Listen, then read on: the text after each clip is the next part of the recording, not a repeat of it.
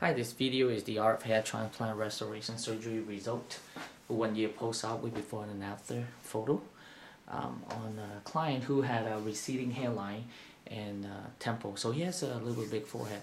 Now a year later, this is the follow-up. The most important thing is the hair transplant, when you have a lower hairline with full density, and it frame the face better, enhance the eyes, the nose, and all the features that God created for you. As you know, I'm one of the very few surgeons who specialize in the art of creating a natural hairline.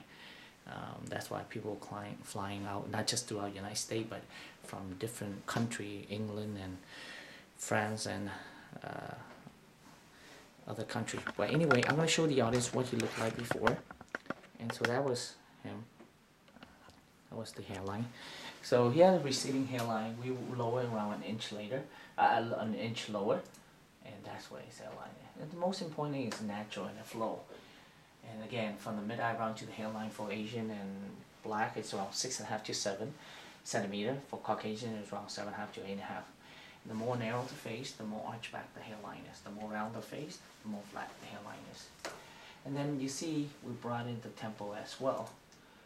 And then that allowed him to wear his hair really short without much detectability. And we brought in the temple and lower the hairline. For him, if we just lower the hairline without bringing the temple, the forehead looks too wide. Now he wears his hair this short. Again, in order to wear your hair short, you have to have good density. And he has excellent density for that.